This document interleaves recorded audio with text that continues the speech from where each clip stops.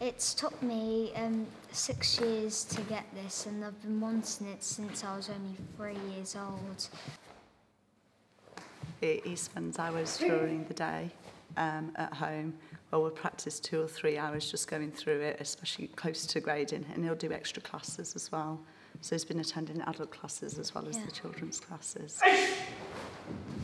And now I'm basically training a bit more than I usually do to try and get to the Olympics.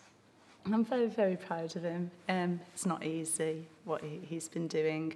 I started taking up karate myself, and it's definitely a long journey to get where he has. There's a lot of kicks, punches, and things like you said about getting higher and higher. It starts from the ground up, doesn't it? It's like learning to walk, so it's a challenge in itself.